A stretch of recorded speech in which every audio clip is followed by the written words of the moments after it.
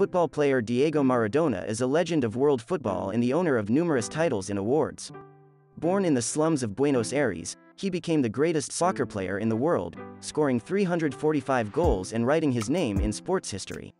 Diego Armando Maradona was born on October 30, 1960 in a poor quarter of the industrial city of Lanus, located near Buenos Aires. Diego was one of the 7 children of Diego and Dalma Salvador. A large family huddled in 3 small rooms without amenities, and, as the famous athlete wrote in his autobiography, the mother cooked food in the yard, because there was no kitchen inside. Diego's obsession with football manifested itself early. His first ball was an orange, with which he learned to handle so that passers-by could not take their eyes off a 3-year-old kid whose dexterity was amazing. Without false modesty, Maradona said that he was a professional football player already in elementary school.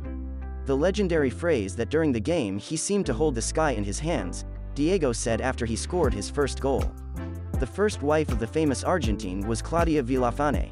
3 years later, Claudia gave her husband her first daughter, Dalma Nerea, and in 1989, her second daughter, Junina Dinora.